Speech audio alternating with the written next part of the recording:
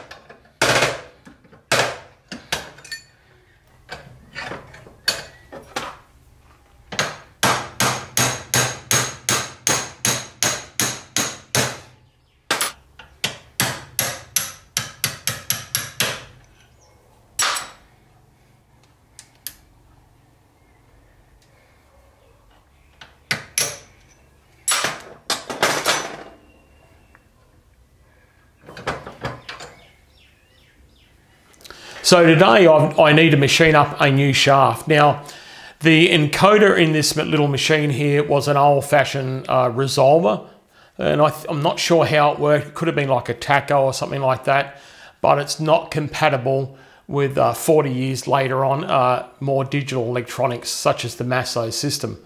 So I have to change the encoder. Now the problem is, so the spindle motor on this machine is driven obviously belt drive, and then there's an internal belt further on along the shaft down to a little sub-assembly, and that sub-assembly is where the encoder needs to go.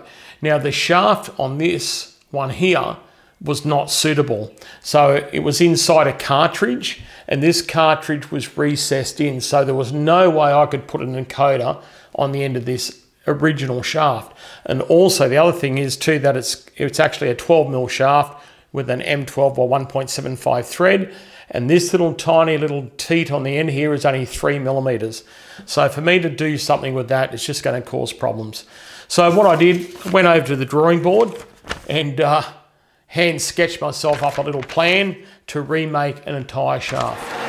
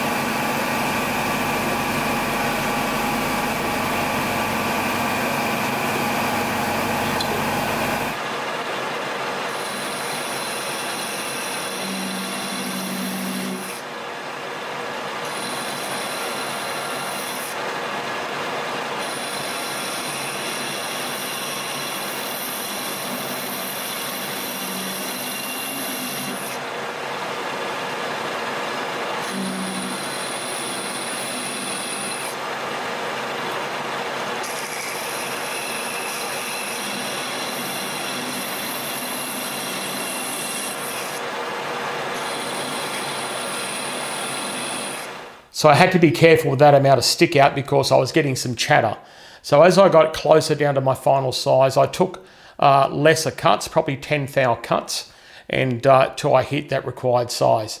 Now it's a bearing surface, so that had to be pretty much 12 mil on the money. And the other end I kept up at about 19 millimeters. So after I machined out the profile what I wanted, I changed the tool in the lathe, put the threading tool in, and did an angular approach method and cut that thread down to M12 by 1.75 pitch. Then it was out of the lathe and up over to the mill, where I could then mill that little keyway in here. Now I didn't have a wood rough key cutter. The original had a wood rough key in it. I put a feather key in a 4mm feather key, and it went in there like a finger in a glove, so to speak.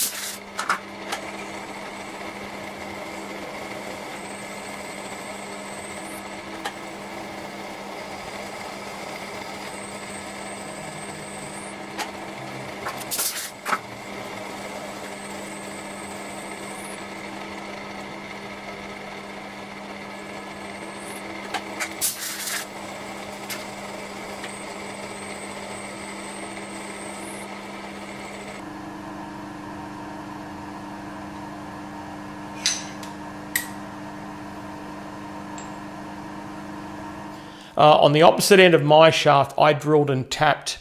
I kept a 5.5mm boss and drilled and tapped an M4 thread, and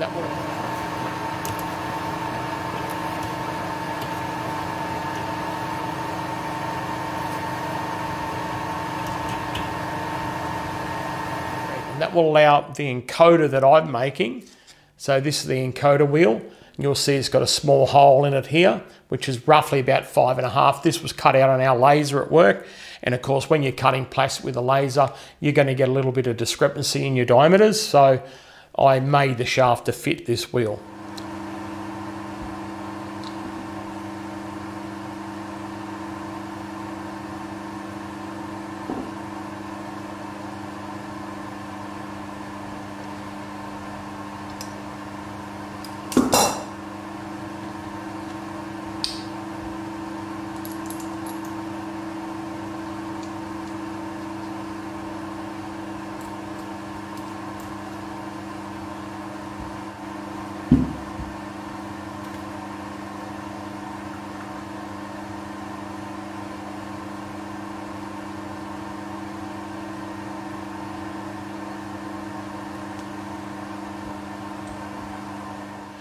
Well, that's all I've got for you today, guys. I hope you found it interesting.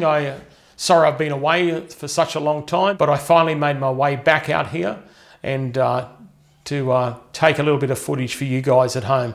So look after yourself, and I'll see you on the next Aaron Engineering video. Bye-bye.